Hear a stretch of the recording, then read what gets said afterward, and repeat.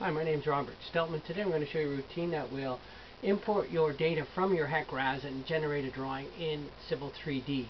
We're going to start with our water surface extents. I'm going to select our SDF file. Now there are 3 profiles in this file, so we're going to just process the first one. And it also realizes that there's active water extents, and I'll show you later on how that gets affected. Now we're going to import our center line.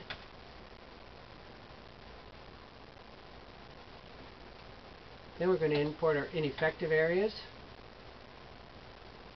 and our velocities, and it will bring in the velocities for all 3 profiles. We're only going to bring in 2D sections at this time,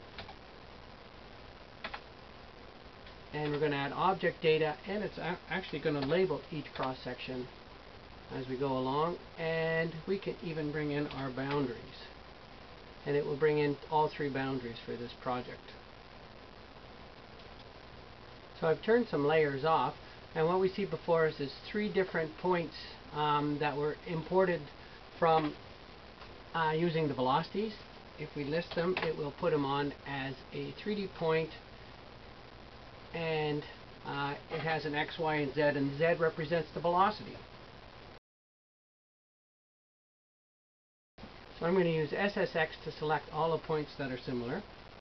And in our surfaces, we're going to add drawing objects, select points, and we're going to go previous.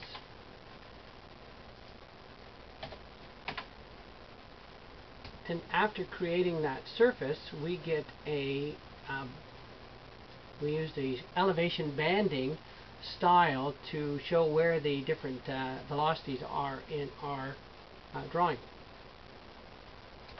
Now I've turned off some of the layers, including the cross sections. The green lines here are ineffective as imported from the SDF file. The blue line, the magenta line, is our water surface extents, and our active water extents is this blue line. And you can see how by using the active water extents you can get your true ineffective areas. Using the map function edit object data, we can select one of the cross sections now, and it will also give us a section ID, the stream ID, the reach, the station, and the length. And finally, when we imported our cross sections, we told it to give us a station label at each cross section, so those would be the red lines on the end.